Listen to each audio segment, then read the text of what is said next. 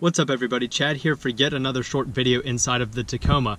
So as you can see, I am here sitting in the back seat of my double cab long bed Tacoma.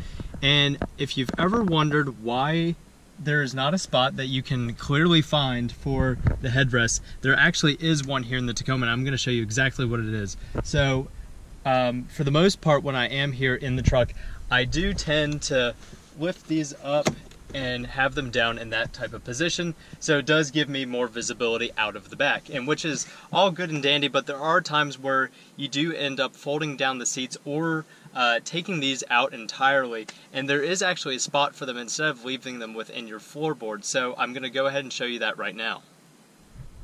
So first, to find the place that you do put your headrest, you do have to lift this seat portion up, and as you can see, what you're looking at is just kind of a more open seat area, and what some people would think would be to go to their underseat storage.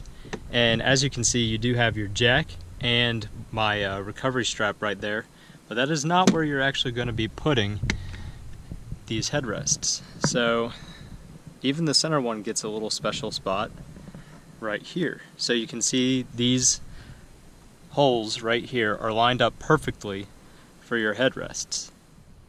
So as you can see, I have removed the headrests and put them in their rightful spot here in the bottom of the seat when you do have it flipped up.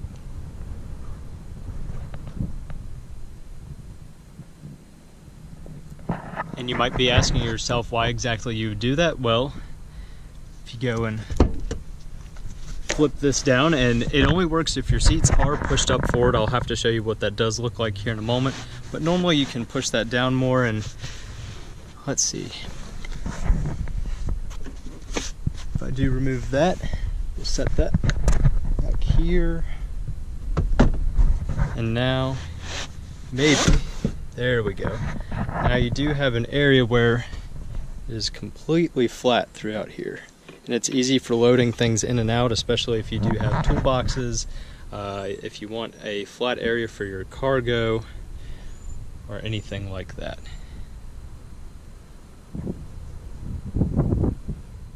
So that's just another quick Tacoma tip for all of you Tacoma owners out there. If you did already know that, good for you. You found another little hidden thing within your truck. Not that it's super hidden, but some people never actually do lift up the seats, and some people actually don't know that the seats lift up. So if you did find this video helpful and informative, please consider giving it a thumbs up, subscribing to the channel, and maybe sharing this video to other Tacoma owners that you think that this would be helpful for. Thank you all very much for watching. Have a fantastic week, everybody, and I'll catch you next time.